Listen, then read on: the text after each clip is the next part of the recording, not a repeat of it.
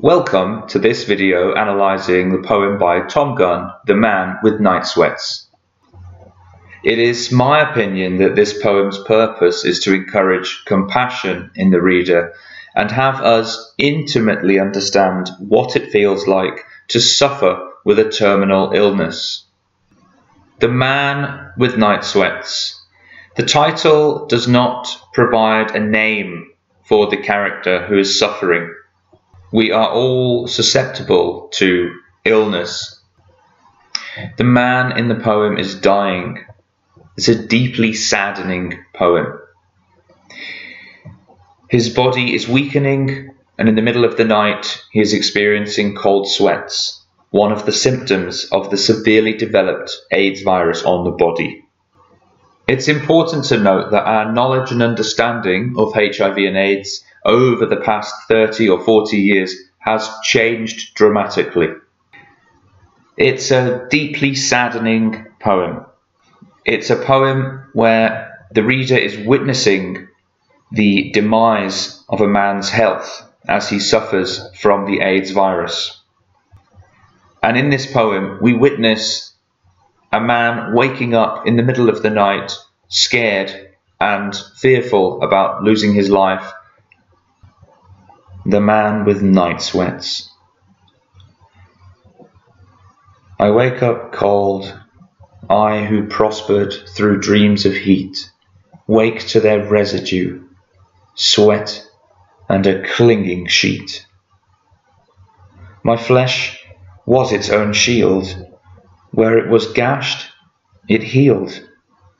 I grew as I explored the body I could trust, even while I adored the risk that made robust a world of wonders in each challenge to the skin. I cannot but be sorry. The given shield was cracked, my mind reduced to hurry, my flesh reduced and wrecked. I have to change the bed, but catch myself instead, stopped upright where I am, hugging my body to me, as if to shield it from the pains that will go through me, as if hands were enough to hold an avalanche off. I think you would agree from hearing the poem that this is a deeply saddening poem and one that deserves our respect and compassion. Okay, so on to the line-by-line analysis. The first line is presented in first-person voice, creating an intimate tone, inviting us into the speaker's world. Notice the caesura in line 1 that provides us with a pause after the word cold. It's my interpretation that this provides imagery and creates an uncomfortable tone. Notice the contrast between cold and heat. This is the first conflict that we see in the poem.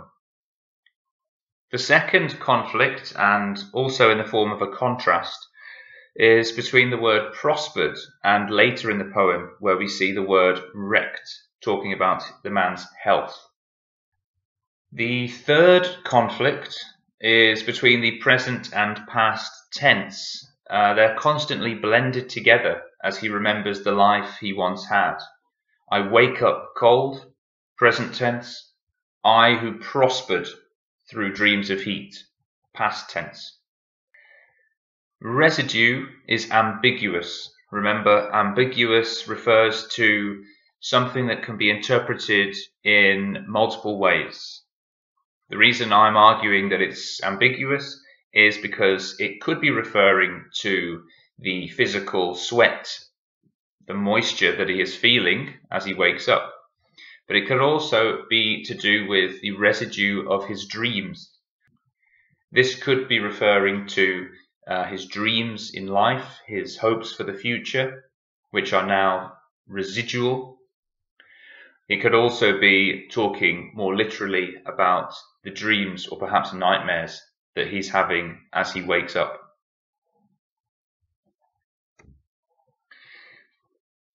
An interesting point here about form. You notice the whole poem is written in quatrains and couplets, which just means 4 lines or 2 lines. They're often rhyming. You see who, residue, heat, sheet, and shield, healed. So we've got an A-B rhyme scheme in stanza 1. And then in stanza 2, it moves to a rhyming couplet, shield and healed, rhyming fully. I would argue that the tight form of the poem is here mirrored in the personification of the clinging sheet. In this first rhyming couplet, stanza 2, we note that he refers to his skin or his flesh as a shield. This is the first use of this metaphor, which we're going to see 3 times throughout the poem. The metaphor of a shield represents his ability to shield himself from harm. He talks about his skin, his flesh, being gashed, and when it was gashed, it healed. This has an aggressive tone, in my opinion, perhaps mirroring the aggressive nature of the HIV virus. Note the simplicity to the caesura. It's the 3rd caesura of the poem so far, one coming after the word cold, another one coming after the word sweat, and this 3rd one coming after the word gashed. He's reflecting back on his life and remembering a time where even if his skin was gashed open, his body would have the immunity to heal it. However, he's implying here that this is no longer the case. Stanza 3 returns to a quatrain, but notice the absence of caesura in this stanza. There's no punctuation until the very end of the stanza. The entire stanza uses enjambment, perhaps to mirror the exploration of his identity. I grew as I explored the body I could trust, even while I adored the risk. As mentioned, this stanza uses enjambment. Remember, enjambment is just where the line flows from one line to the next without any pauses at the end of the line. Perhaps this mirrors the growth of the speaker. We're not exactly sure about the risk that he adored, but perhaps this is referring to unprotected sex, which is of course how the virus was mainly transmitted in the 80s. Perhaps one of the takeaways from the poem, one of the messages from the author, would be to practice safe sex and to be aware of the risk that not doing so holds. Alliteration and enjambment is continued. The risk previously mentioned develops now into a world of wonders. This could be challenging the speaker's identity, or, as mentioned, referring to the sensual passions of touch and caress. Stanza 4 then starts with a tone of regret, mourning for the loss of something. I cannot but be sorry. Second time, the speaker's shield is mentioned, whereas before it healed, now he is suffering from the HIV virus. He knows that it will not heal in the same way. The onomatopoeia in crack, for me, signifies a shift. A sense of panic results perhaps at receiving the positive diagnosis. My mind reduced to hurry. My flesh reduced and wrecked. Again, this is referring to the demise of the man's health. There's a very destructive tone in crack and wreck and reduced. In this couplet, I have to change the bed, but catch myself instead. Now, changing the bed is normally a mundane chore that you do from week to week. However, here, this need to change the bed in the middle of the night sounds harsh, lonely, and depressing. We feel for this man and we wish that we could help him, but we're helpless spectators of a ravaging virus taking hold. He states that he catches himself, and this is a phrase used to refer to a moment of realization, a sudden memory. And in this case, the memory is that he's actually suffering from this really, really debilitating virus. I catch myself instead stopped upright where I am, hugging my body to me. He stops and puts his arms around himself. There's an image of vulnerability. Perhaps the adjective to describe his bodily position, stopped, could allude to the power of the virus in stopping his normal life from continuing. Interesting use of the description of him standing upright. I normally interpret this word as a confident posture. However, perhaps this could symbolize him forgetting just for a moment that he is suffering from this virus. Again, another example of contrasting imagery. For me, this is a really, really profound image. This sense of despair and loneliness of somebody standing alone, feeling ill in the middle of the night, fearful of what the future holds. Nobody would normally witness this moment of suffering.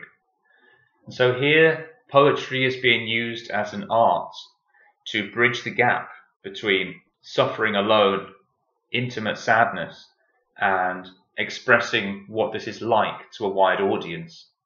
I feel like this is one of the ways poetry can be really powerful in acting as a bridge between worlds. Again, this third use of shield, mentioned it earlier, he's trying to fight the virus, but here it is preceded by as if to shield it from the pains. And you'll notice at the end of this final part of the poem, as if is repeated again, perhaps conveying the futility of trying to fight this virus, as if I can fight this virus. The pains are pluralized, which perhaps represents the multiple side effects of the virus, which at a late stage of development do affect the immune system and a range of symptoms are triggered. There is a sense of inevitability, trying to shield himself from the pains that will go through him. That will go through him. It's definite. It's certain. As if hands were enough to hold an avalanche off. For me, this is a terrifying and deeply saddening metaphor. He repeats the phrase, as if, and he expresses the stark fact that this virus will kill him and his bodily defenses will fail. The metaphor in the final line really, really does represent what it felt like for sufferers of the virus. It was really like fending off an avalanche with your bare hands. And just a final note that this poem was written by Gunn, who had many, many friends who lost their lives to the HIV and AIDS virus. And so we can interpret this poem as an elegy to commemorate those friends that he lost. Just a quick question for you to think about, perhaps later on. What do you notice about the symmetry of the rhyme scheme and structure in general? We talked a little bit about this, but just very quickly, we goes A, B, C, C, D, E, D, E. And so just from looking at that on the screen, you can see that there's a symmetry there, consistency to the first three stanzas. We look at stanza 4, and again, the consistency continues. However, this is the moment I was referring to that I believe is the turning point in the tone and where hope is beginning to be lost. G, H, I, J. So, sorry stops rhyming with hurry, cracked stops rhyming with wrecked. This harmony is not balanced anymore. Let me see, consistency attempting to return. However, it does not Am does not rhyme in any way with from, and me aren't the exact same word. So the structure really sort of falls apart at this point. And the final two lines, again, perhaps a half rhyme, we could call it. Enough, off. Significant also to perhaps symbolize loss of life.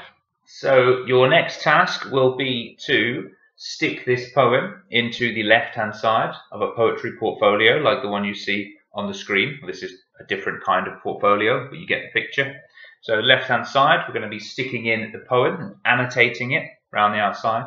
And on the right-hand side of the 2-page spread, we're going to be writing notes answering these 4 questions. What happens in the poem? What are the events of the poem? What characters feature? What's the tone of the poem? That means mood and atmosphere. What's the form of the poem like? That's like structure and rhyme scheme we talked about. What's the message of the poem? Are there multiple messages? You decide.